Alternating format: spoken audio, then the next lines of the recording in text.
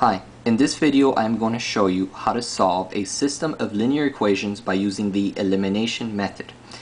So first, let's take a look at this graph here. We have two lines intersecting each other, and the lines intersect at this point right here. That point is 1, 2. So the equation of this line right here is y is equal to x plus 1, and the equation of this line right here is y is equal to negative 2x plus 4.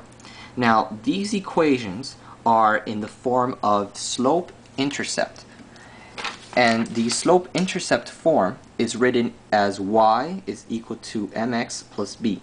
However, when you're using the elimination method, you want to change this into this form, which is called the standard form of a line. And the standard form of a line is written in the form of ax plus by is equal to c, where a, b, and c are rational numbers. So for instance, here's what we're going to do.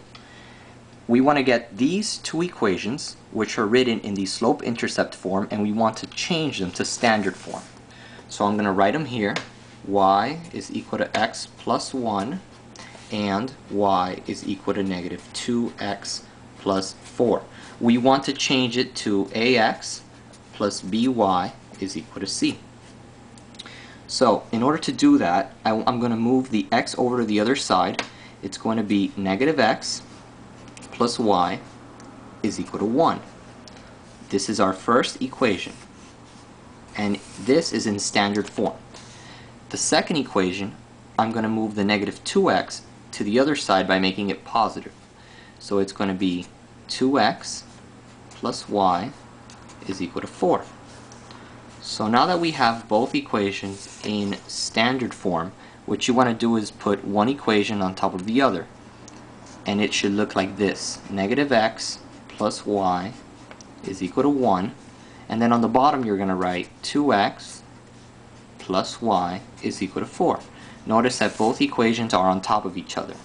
Now, this is called the elimination method because you're trying to eliminate one of the variables, whether it's the x variable or the y variable. In this case, the x variable looks pretty difficult to eliminate because you have negative 1 plus 2, and that's not 0. So then we take a look at the y variable, and it would be very easy to eliminate it if one of the y's was negative, because if it was, then it would be 1 minus 1 is 0. You could cross them out. Now, in order to do this, what you want to do is get one of the equations. It could be whichever one. It could be the top or the bottom, and you want to switch all of the signs. Okay, you do this by multiplying by a negative 1, and I'm going to do this to the top equation. I'm going to get the top equation, multiply it by a negative 1. What happens is that all of the signs are going to change because this negative 1 will be distributed throughout the equation. So instead of it being negative x, we're going to have a positive x. Instead of it being a positive y, we're going to have a negative y. And instead of being a 1, we're going to have a negative 1. So that's your new equation. The bottom one stays the same. 2x plus y is equal to 4. And now it looks very simple to eliminate the y variable. Negative 1 plus 1, that cancels out.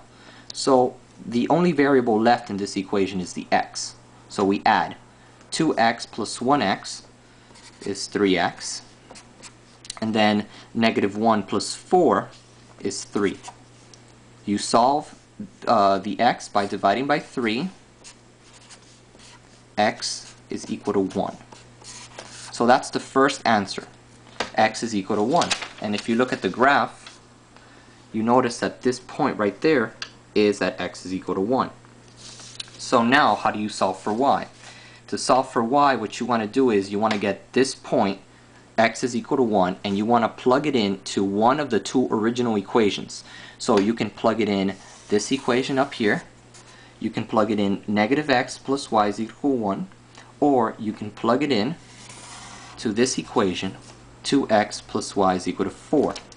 Doesn't matter which one. I'm going to pick 2x plus y is equal to 4. That's the one I want to do. So wherever I see an x, I'm going to put 1. Then you say 2 times 1 is 2 plus y is equal to 4.